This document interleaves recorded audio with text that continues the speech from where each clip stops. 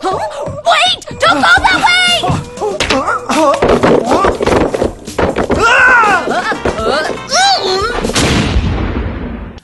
I'm Bo Vanderhuge. I'm Bob Johnson. I'm Chisel Bearchest. I'm Varen von Vanderden. I'm Punch Rockgroin. And I'm Gristle McThornbody. This and more on MaximumWeeaboo presents Gunsmith Cats. Alright, let's get this thing started. Yeah, I can dig this. it really isn't that bad. Stop that. What's more American than cars, babes, and guns?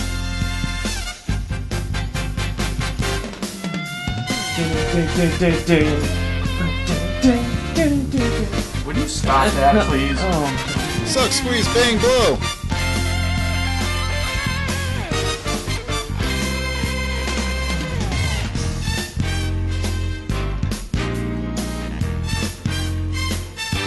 Hey, wait a minute. Isn't this kind of like,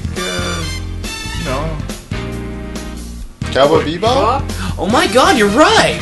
Oh yeah, it actually was inspired by that. Oh, I didn't know that. Go figure. Interesting. Huh. Hey, Punch! Was that an accurate cutaway of that gun there? What? Sorry, I was too busy laughing. Hey, Knickers!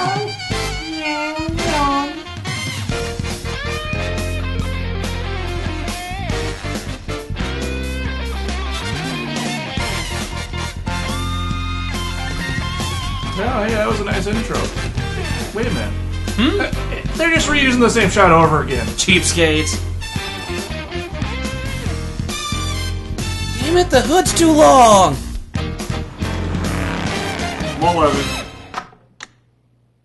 Wow, it's the mother load. Yeah, if your mom's name is Schwarzkopf.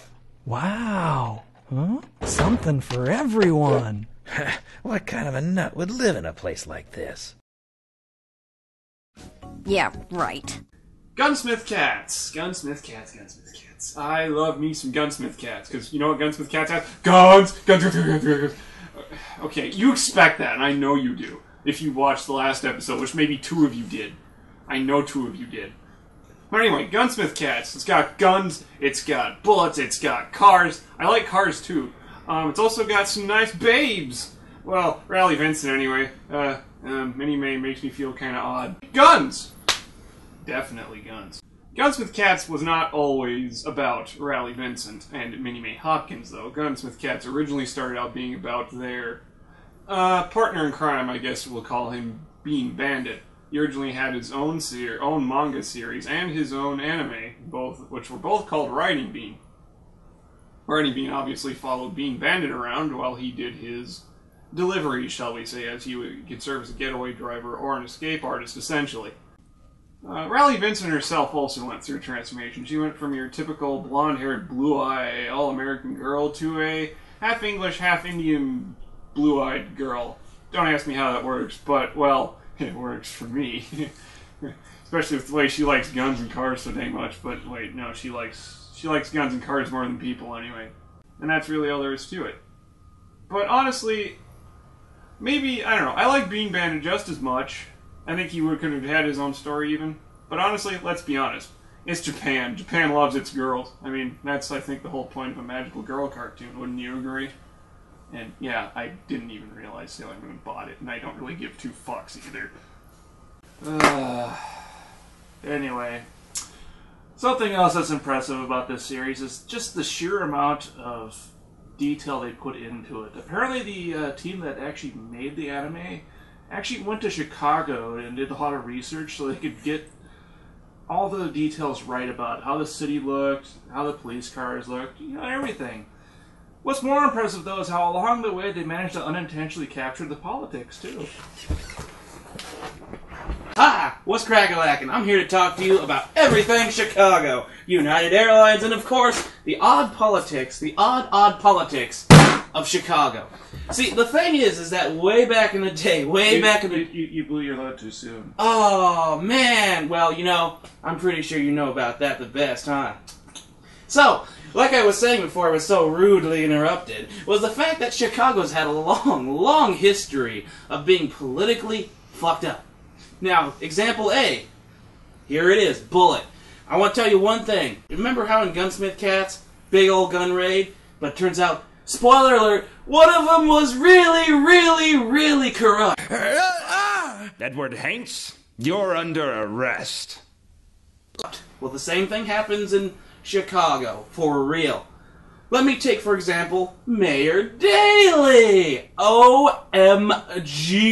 First of all, he's kind of like a big dictator, because he is the only mayor in the world who can get away with just plowing over an airport in the middle of the night, an active airport in the middle of the night, and get away with it. When he wanted to expand Chicago O'Hare, the governor was like, you know, you're running the state. You got it. There is something really weird about Chicago. It's the politics. And I gotta say, Gunsmith Cats did it really well. And you know, on a side note, funny enough, it was because of Chicago, a Second Amendment back on a personal level. McDonald versus Chicago, baby. Woo! Anyway, getting back on topic. So, yeah, they, as it turns out, the ATF is involved in a illegal gun running operation. Imagine that. Yeah. Anyway, little, kind of like foretelling the future, too, I guess, if you think about it. Anyway, yeah, politics, Chicago style.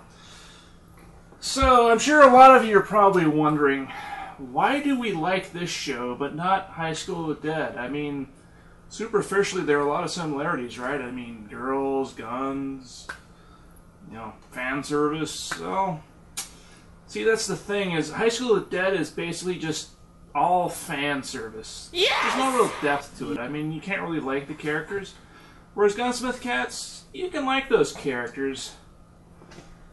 See, it's not a complex story, it's not deep, like, say, Ghost in the Shell or something that, you know, most people would agree is pretty awesome, but, you know, it doesn't have to be real complex.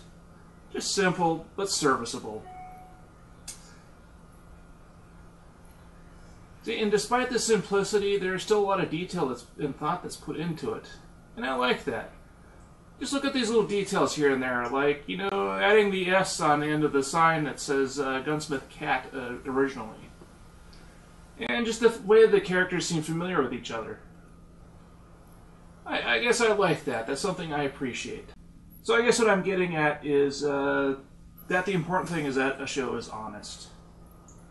Whereas High School of the Dead, not really honest. Pretty much just like, yay, boobs, guns. So while there's still plenty of fan service, it's much more restrained and, I won't really say classy, but it's not quite as over the top. So it's easy just to take it as part of the fun of the series that way. So, and it also helps that it's not the focus of the show, even if it is still present. Yes, Illinois, there is fan service in Gunsmith Cats. It's not as egregious as High School of the Dead, but it is still there. Now, for those of you at home playing fan service bingo, we've got low angle shots, male gaze, torn clothing, and of course, girls with guns, plus upskirts bondage, and in Writing Bean, Yuri and brief nudity, but you can check that out by yourself. And as a bonus, Tiffany Grant serving pizza. Delivery. Working hard, huh? Try the sausage. Gunsmith Cats also has this trademark slow vertical pan whenever they have a fan service scene, so keep an eye out for that. Hold it. Where do you think you're going with those? But Rally, they're smoke grenades. No explosions in the house, May. Now go back to your room. So in conclusion, we really like this show. It has good characterization, attention to detail. That political satire is right on the spot. Cars, guns, and really well done action. All the things I ever needed. Well, it's got fan service, which isn't totally over the top. So we give this a fuck yeah! Look it up! Next time on MaximumWeeaboo's, my little sister.